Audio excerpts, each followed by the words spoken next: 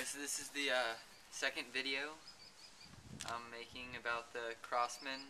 We converted into a compressed airsoft gun, and I'm going to explain a little bit about it and how we made it, and then I'll show some shooting clips of it. So basically how it works is we pump air into these water bottles through like a bike valve that we just like glued on there like epoxy, and then it we fill up the water bottles, and then we attach it like this to the bottom of the gun through a hose.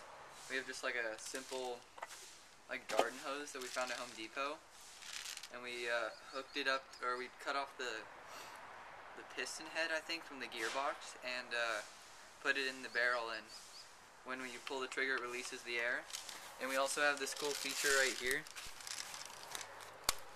I don't know if you can see that very well, but this adjusts how much like air is released when you pull the trigger, and helps with like rate of fire and FPS.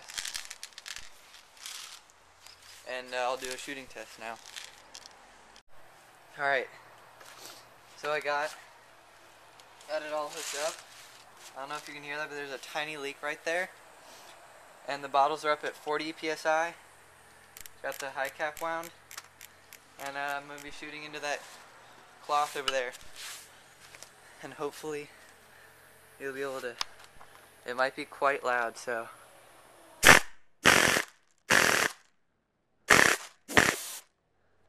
Yeah. That was about 50 BBs.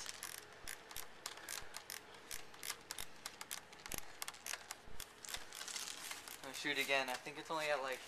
Well, the FPS or the PSI dropped significantly, so keep shooting.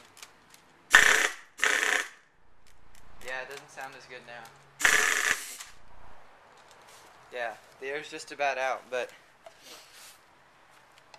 I hope that gives you a good idea of what it's shooting at.